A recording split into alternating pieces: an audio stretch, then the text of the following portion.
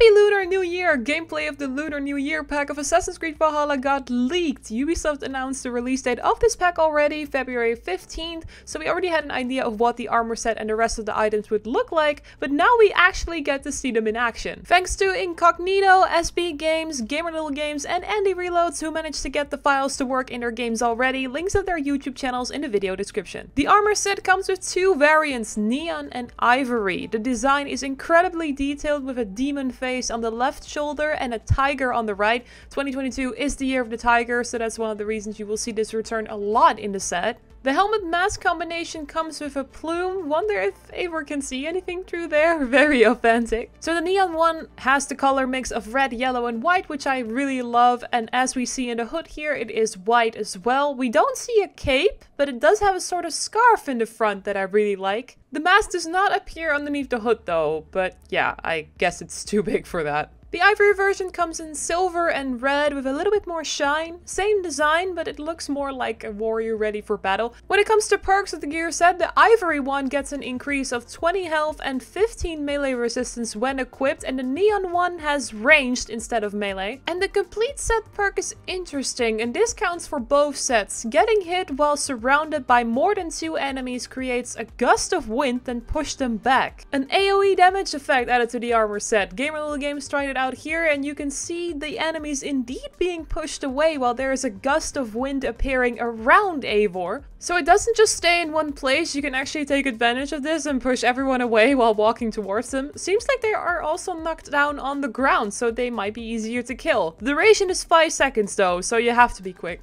With this pack also comes a mount and a bird skin called Suche, and I hope I pronounced this right. Sunan is rising like a phoenix here, looking at the color scheme and the fire coming off the wings. It is a similar skin from the one we got with the Shinobi armor set, looking at the antennas on the head and the tail. And we've got Baihu, which means the white tiger in Chinese, so very fitting. It's massive with the black and white stripes on the fur. The movement and design is similar to the White Fang and Svarter mount from the Orl's Hunter and the Dark Knight pack.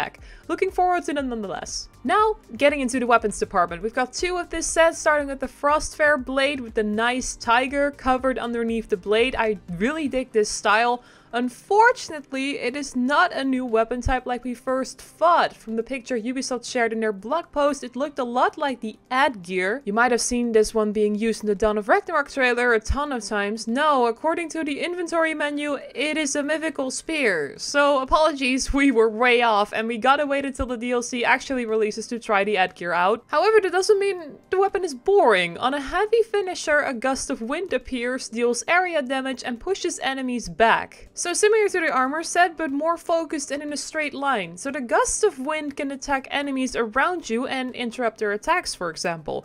Might be great if you need to heal up, but not sure how it will fit in the long run. We will try it out for ourselves when the set releases for everyone. Then the second weapon is the Khoton bow, a hunter bow, my favorite. And I also really enjoy the style here with the dragons in the middle and the red golden color scheme. And we've got another perk with a gust of wind effect. It triggers after hitting a target and pushes enemies back. Now, not gonna lie, it looks hilarious seeing the enemies fall after hitting them, and might be handy if you got 2 enemies beside each other so you can kill the other off stealthily, for example. It has a 15-second cooldown though, so you gotta wait a bit before yeeting other enemies to the ground. And that was it for the Lunar Year pack items. We will try out the set when it comes out to everyone. Subscribe to JorRaptor to miss nothing on anything Assassin's Creed Valhalla. A like on this video will really help us out, and you can check out our previous video on the Dragon pack items that also have been leaked. For now, have a great day, and we'll see you in the next one. Goodbye!